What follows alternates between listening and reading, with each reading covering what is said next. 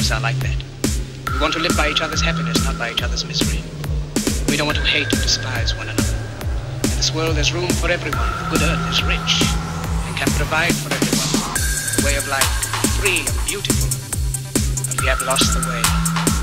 Greed has poisoned men's souls, has barricaded the world with hate, has goose-stepped us into misery and bloodshed.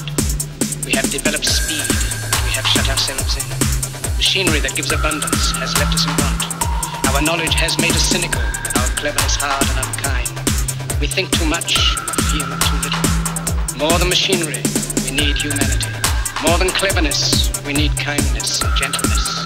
Without these qualities, life will be violent, and all will be lost. The aeroplane and the radio have brought us closer together. The very nature of these inventions cries out for the goodness in men, cries out for universal brotherhood, for the unity of us all. Even now, my voice is reaching millions throughout the world. Millions of despairing men, women, and little children, victims of a system that makes men torture and imprison innocent people. To those who can hear me, I say, do not despair. The misery that is now upon us is but the passing of greed, the bitterness of men who fear the way of human progress.